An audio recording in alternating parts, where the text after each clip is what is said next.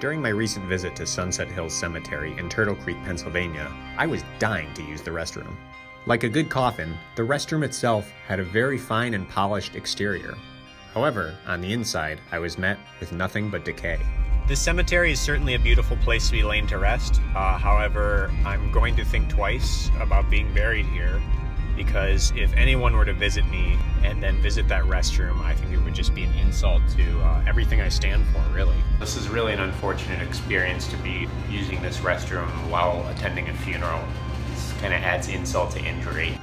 You know, I can't help but think of all the sad people who have used this restroom, people in mourning.